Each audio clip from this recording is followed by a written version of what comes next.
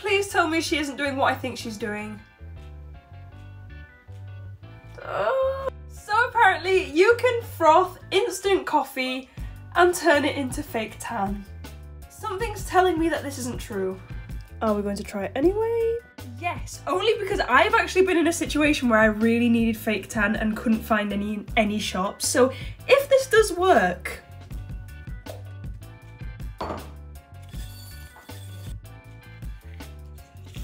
I've just got it all over my new trousers! If this doesn't work now, I'm gonna be very upset. Oh my gosh. So smelly! So I only did my arm, but it isn't as bad as I thought it was gonna be. Except for the fact that I stink. If you were desperate, maybe.